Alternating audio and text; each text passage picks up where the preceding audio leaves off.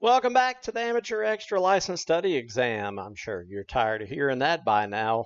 We are on Subelement 9 Echo, still talking about that antenna theory.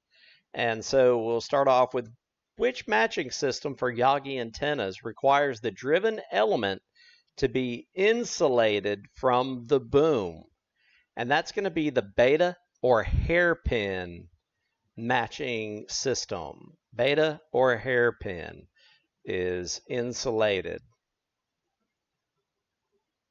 What antenna matching system matches coaxial cable to an antenna by connecting the shield to the center of the antenna and the conductor a fraction of a wavelength to one side? That is called a gamma match. The matching system matches coaxial cable to an antenna. It connects the shield to the center of the antenna and the conductor a fraction of a wavelength to one side. And that is a gamma match, and you can go find those on the web.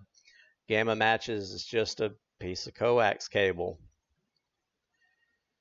What matching system uses a short length of transmission line connected in parallel with the feed line at or near the feed point, and that is called a stub match? What is the purpose of the series capacitor in a gamma match? The capacitor is to cancel unwanted inductive reactance. So capacitor is to cancel inductive reactance. So you use capacitive reactance and inductive reactance, and then you'll get a nice little match there. What Yagi-driven element feed point impedance is required to use a beta or hairpin matching system? The hairpin is sort of like a tiny little inductor, so you need capacitive, where the driven element is electrically shorter than 1/2 wavelength. Which of these transmission line impedances would be suitable for constructing a quarter wave Q section for matching a 100 ohm feed point impedance to a 50 ohm transmission line? And that would be quarter wave of 75 ohm cable or transmission line. If you would just want to remember 100 plus 50 divided by 2 is 75, maybe one way to remember the answer to that one.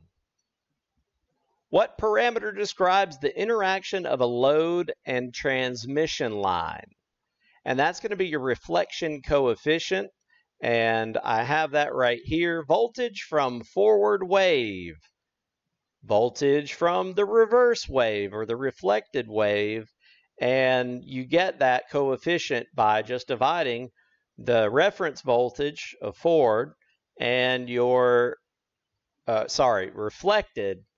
reflected over your forward. Not reference, reflected. Sorry about that. And that gives you your reflection coefficient. What is a use for a Wilkinson divider? That is to divide power equally between two 50 ohm loads while maintaining the 50 ohm input impedance. And this was discovered by a veteran of World War II, Mr. Wilkinson. And it is made just like this. So you need to know that quarter wavelength and the so much further than I ever wanted to go with one of these. But this kind of explains how they work.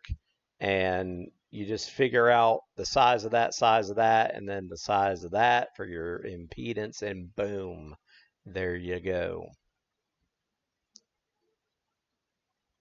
Which of the following is used to shunt feed a grounded tower at its base? The shunt is the gamma match. What is the purpose of using multiple driven elements connected through phasing lines? We learned this earlier, and that's to control the antenna's radiation pattern. And depending on how you phase those lines and those elements, then you adjust how that pattern comes out. Now you can use Easy NEC and check some of that out. Alrighty, so join us again for yet another video. It'll be number 47, and then we'll get to safety.